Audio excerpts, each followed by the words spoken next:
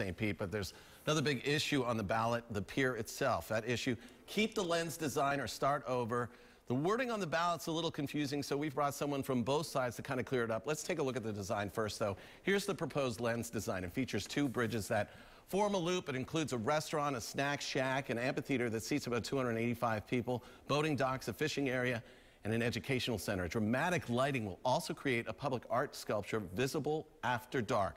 That design was chosen by City Council after dozens of public hearings, but there was an uproar. There was a petition started to stop it. So earlier this summer, Mayor Bill Foster decided that the public should vote on it. So joining us right now in studio, Fred Whaley from Stop the Lens and Marcus Martin from Build the Pier. And gentlemen, first of all, can we agree that something has to be done? Absolutely. We've had a pier for 100 years. We should continue to have a pier. Okay, so let's start with the